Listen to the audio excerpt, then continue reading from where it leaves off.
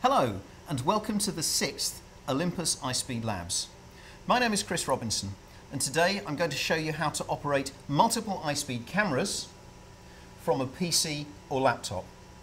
We normally see this kind of setup in automotive impact testing labs or in ballistics ranges, but there are plenty of other applications where you would like multiple views of a single event, but you would like to control them from a position of safety. Today I'm going to use the iSpeed Control Pro software, so I have my Control Pro dongle handy.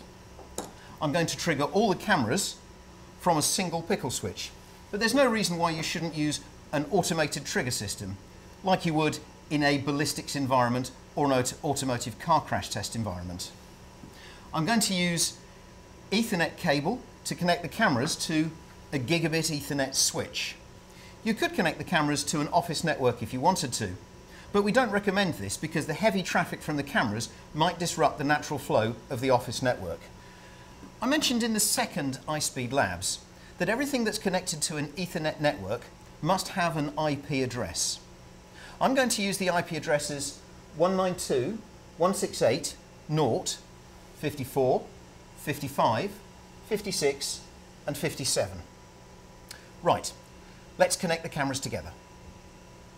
I've already connected the CDUs, the Ethernet cable, the power supplies and the feature connectors to all three cameras. Let's go and link them together. I'm going to start by connecting the trigger system together to the pickle switch. I'm going to use this chain of BNC adapters to connect the pickle switch onto the input, and then I'm connecting the trigger input from each camera to my chain of BNC adapters. That was one. This is camera 2 and this is camera 3. Now I'm going to connect the sync system together. I have the sync output from camera 1, which we're using as our master. I'll connect it to my chain of connectors, and then it's the sync inputs to camera 2 and camera 3 connected together. Now let's check the Ethernet connections. I've already connected them into my gigabit Ethernet hub.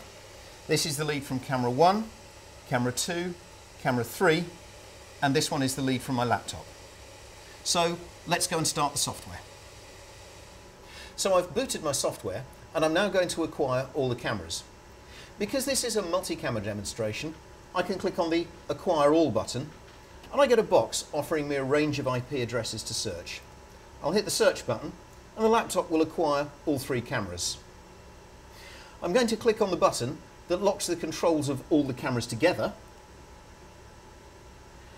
and then I'm going to move on the first camera, the master camera, to a frame speed of 500 frames a second. Today I'm going to use the auto download feature of the Control Pro software. I'll click on Activate and it will now ask me to engage the auto download. So I click that and the recording sequence will begin. Once all three cameras are recording, we can turn on the lights and we can now create a high-speed event in 3, 2, 1, now. Okay, the software, thank you. The software tells me that the recording has been completed, the cameras have triggered,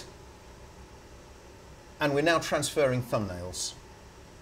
As you can see, these are coming into the strip view, and the software will now save the videos that we've just got into another folder. Once this is complete, I will disengage the auto download system so that now we can see the strip view. And if you look, our event has occurred in all three cameras that were synchronized together, triggered together, and controlled together. Just to prove that we have the video, I'll look inside the folder that we preset earlier, and you can see the videos have now begun to save in that folder. So today I've shown you how to connect multiple iSpeeds together, how to sync them together, trigger them together, and control them from a single laptop. Thank you very much indeed for watching, and why don't you join me on the next Olympus iSpeed Labs.